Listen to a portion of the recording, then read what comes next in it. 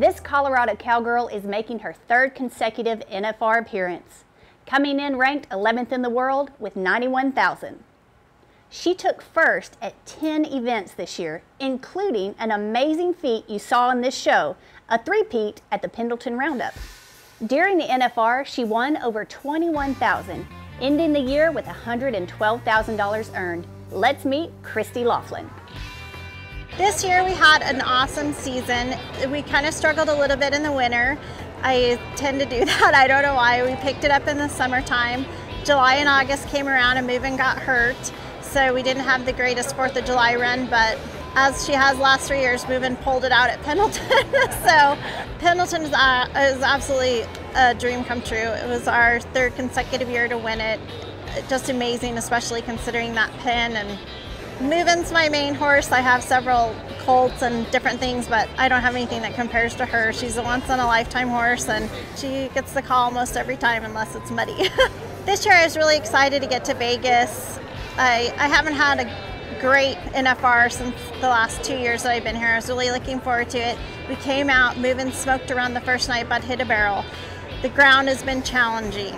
A lot of horses are having a hard time with it, and for some reason she has not loved it here. She is hitting on her front end real hard. She did that a little bit last year.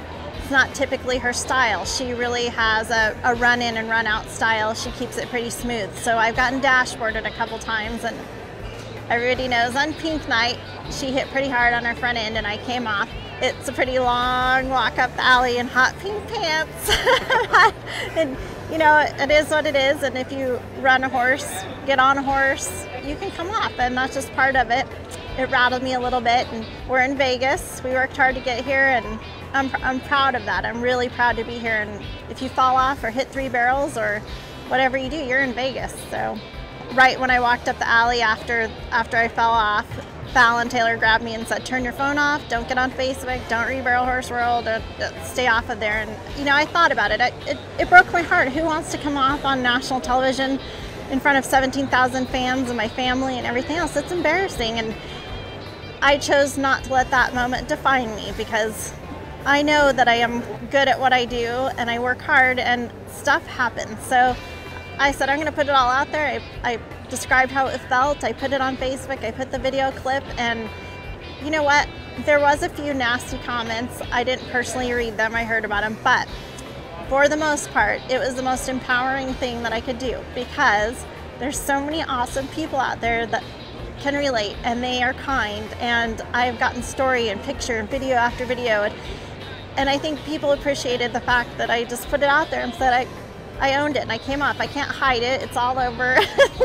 I can't take it back. And where else would be a better place to hit the arena dirt than the Thomas of Mack?